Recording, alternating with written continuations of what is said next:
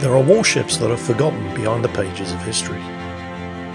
There are warships whose construction influenced an era of naval engineering, whose battles would become legendary and whose fate would determine the entire course of a war.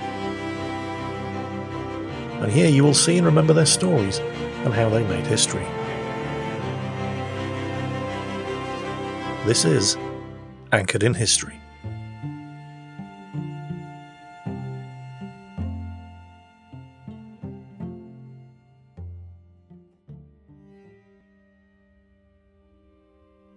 On April 5th, 1940, Admiral William Whitworth on board the battlecruiser HMS Renown, escorted by the destroyers Glowworm, Greyhound, Hyperion and Hero, sailed from Scapa Flow to provide cover for Operation Wilfred, which consisted of mining the Norwegian inner leads to force cargo ships out of Norwegian territorial waters and disrupt the German iron ore traffic.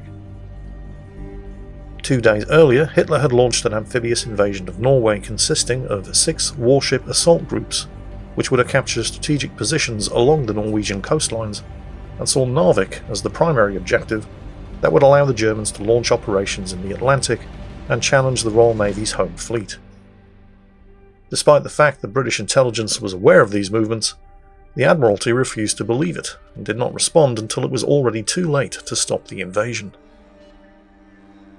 During the night between April 5th and April 6th, due to bad weather conditions, HMS Renown lost contact with its escorting destroyers.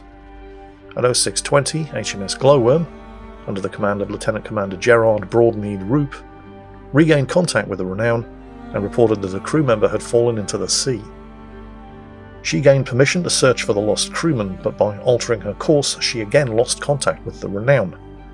Later that day, having failed to find the crew member and unable to regain contact with the Renown, Roop decided to head back to Scapa.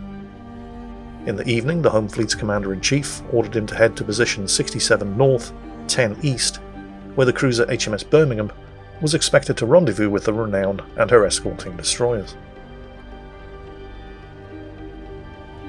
At 07:59 hours on the morning of April 8th, Roop, while steering the Glowworm to regain contact with the Renown, sighted the German destroyers Hans Ludemann and Bernd von Arnim, which were part of the Trondheim assault group. He proceeded to engage the Hans Ludemann, which turned away and drew the Glowworm towards the heavy cruiser Admiral Hipper, commanded by Captain Helmut Heyer, who spotted her at 0950 hours and opened fire at a range of 9,200 yards. At this point, Roop tried to make smoke and disengage, but the radar on the Hipper had a firm solution on the Glowworm, and her guns were still able to score accurate hits. Roop then fired all 10 torpedoes at the Hipper, but her captain was able to avoid all of them by steaming towards the Glowworm, keeping the bow towards her and minimising the chances of being hit. His ship on fire, taken on water and with 2 guns out of action, Roop made one last signal and decided to steer towards the Admiral Hipper at full speed, managing to successfully ram her on her starboard bow just above the anchor, extensively damaging it and causing the ship to take on 500 tons of water. Wrecked, on fire and flooding, the Glowworm finally sank at 10:24 hours, taking Roop with her along with 110 men. Before heading back for repairs, the Hipper managed to rescue 1 officer and 37 crewmen, 7 of whom later died from their wounds. Roop's bravery and sacrifice were unknown until 5 years later, when the 31 survivors of the Glowworm were liberated from their prison camp and told the world of how the Glowworm fought until it could fight no more. Lieutenant Commander Gerard Broadmead Roop was posthumously awarded the Victoria Cross.